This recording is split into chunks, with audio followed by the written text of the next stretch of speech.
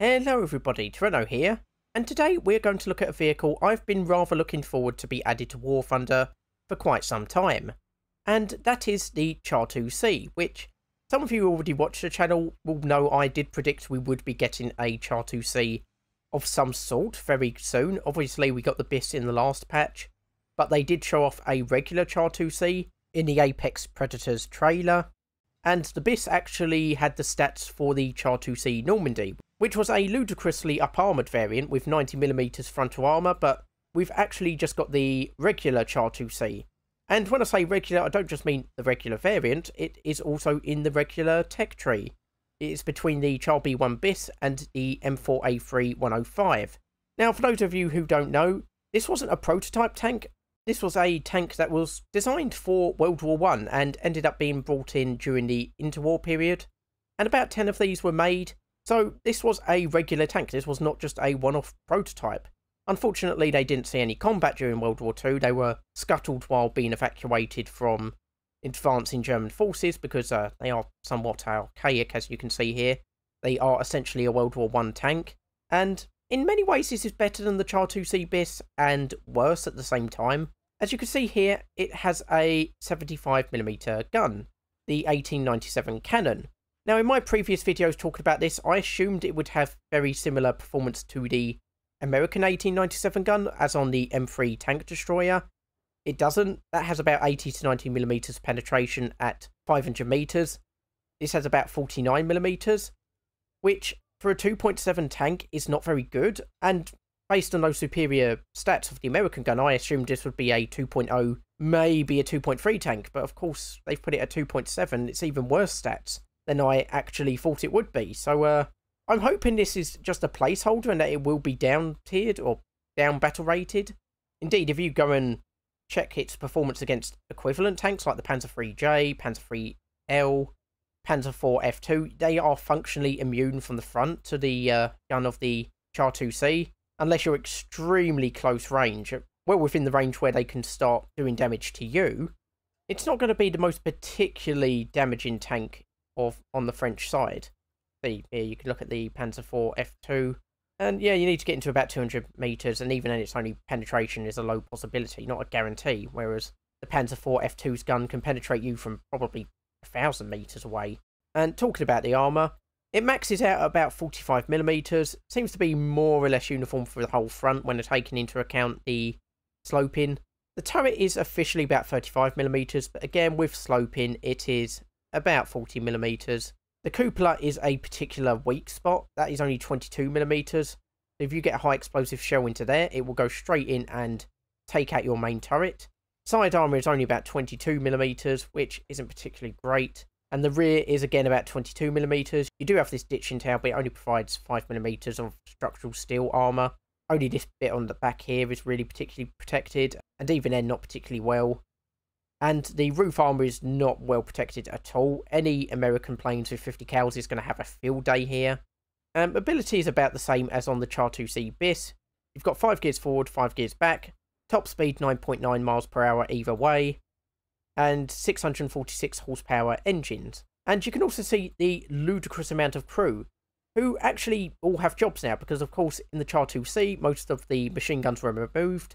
Because this is the regular Char 2C, they are still there, so the machine gunner crew members are actually manning their posts. So we've got 5 machine gunners, 4 loaders, 1 main gunner, the commander. Don't know if I've missed anyone else. Oh, of course, the driver. So 12 crew in total, and it's going to be very hard to take out this tank from killing all the crew in one hit, because of course, if you get a shell on the back, guys at the front are going to be more or less out of the way. Get a shell on the front, unless you get an ammo rack, the guys at the back are probably going to survive, albeit with most of your offensive armament now inoperable. And we're going to quickly take this for a test drive, just to show off a few things that you can't show off here in the hangar. Also, you can see there's lots of smoke coming out of the engines. I don't know if this is a glitch, this seems to be present on all the tanks at the moment.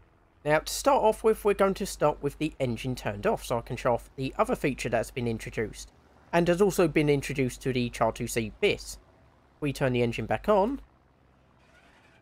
The stroboscopic cupolas actually rotate, as they are supposed to do in real life.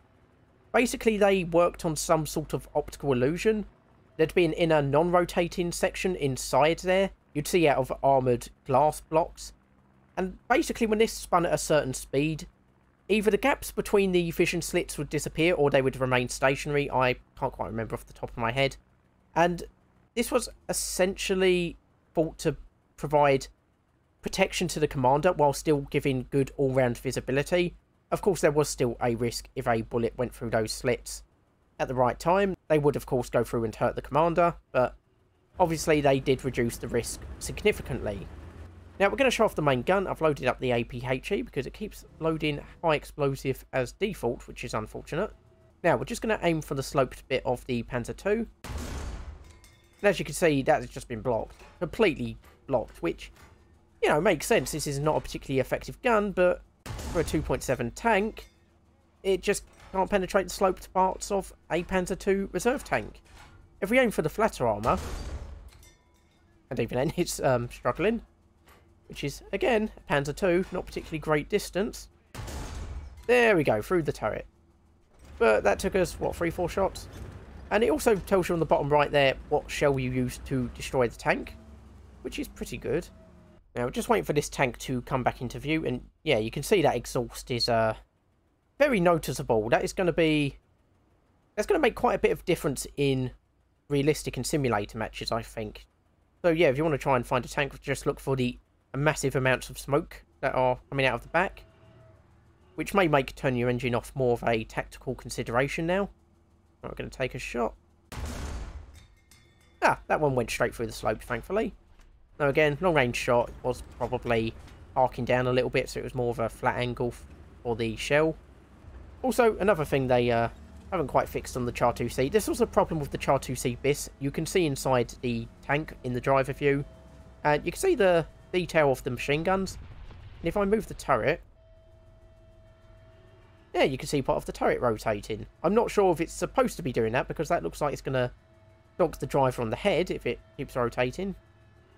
No, that may just be my perception. I possibly is further away than it actually looks. Definitely would go through the machine gunner, I feel. I'm pretty sure that's not what it's supposed to be doing. Also, the machine guns all work, which is good, except for these two side ones. Got one here and one here, which is a shame, but... Oh, okay, we're having a bit of a visual glitch with the Char 2C there. Okay, looks like it's going super speed. Anyway, as I was about to say, I think the Char 2C is a very good tank, but I think it is at too high a battle rating. This needs to be brought down to 2.0. It's just too high at the moment. Sure, you can destroy tanks with flanking shots and whatnot, but with how slow this tank is and how big it is, there is no way you're going to be able to sneak up on enemies. The only thing it's really got going for it is the huge amount of crew making it very hard to kill. And I'm just not sure that's enough to justify it being at a 2.7. Now, hopefully we will get the Normandy variant of this. The Char 2C BIS, when it was added to the dev server, originally had the Char 2C Normandy stats, which is basically, it was up armoured to like 90mm frontal armour. So, potentially we may get another premium version of this, and I really hope we do. I'm glad we've got this in the regular tree, but like I say, it's just not in a good place at the moment. It needs to be brought down at least 0.3, preferably 0.7 though.